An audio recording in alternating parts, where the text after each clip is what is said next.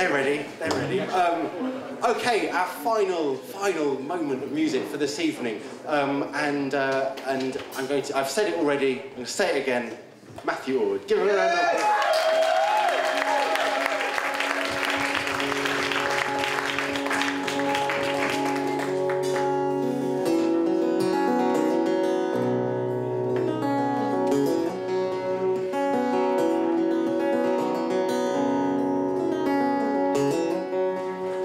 The king he sits in Dunfermline town, drinking the blood-red wine. Where can I get a good mariner to sail this new ship of mine? Then up spoke a fine young man, sat at the king's right knee. Sir Patrick Spence is the best mariner that ever sailed on the sea. So the king has written a broad letter, and he sealed it with his own hand. Sent it out to Sir Patrick Spence, walking along the strand.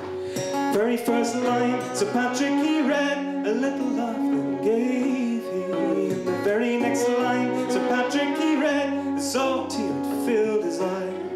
Oh, who's this has done this deed and told the king of me? For I have never been a good mariner, nor never do intend to be. Late yesterday, I saw the new moon with the old moon in her arms.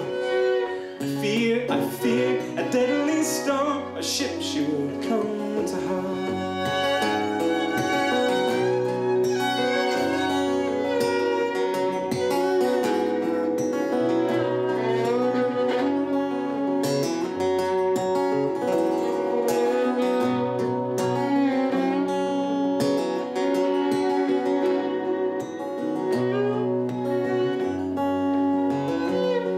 Rise up, my men, all our little ship sails in the morn.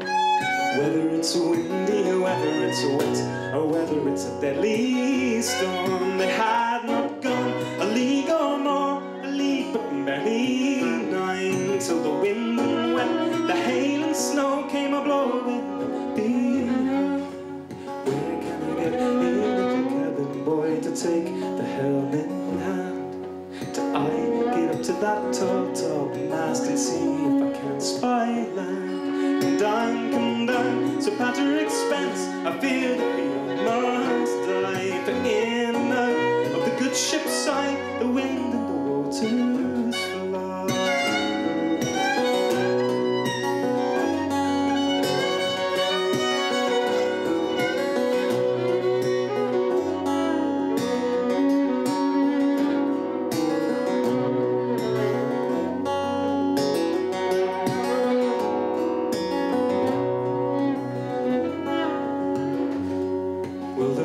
Step that Patrick he took, the water it came to his knee.